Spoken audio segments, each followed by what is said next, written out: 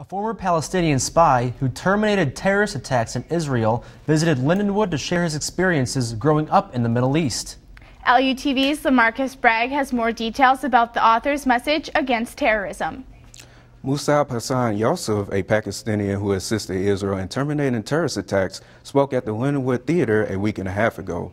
Yusuf is also the author of the best-selling book, Son of Hamas. He was raised as a Muslim but later converted to Christianity after moving to America. Yusuf's message during the speaker series concentrated on his childhood experiences living in a war zone and what he did to save lives while working undercover. The duty was very important. We're saving human lives. We're stopping suicide bombers. Despite Yusuf never getting acknowledged for his fight against terrorism, his ultimate goal is to send a non-religious message of peace, love, and humanity. For LUTV News, I'm Bragg.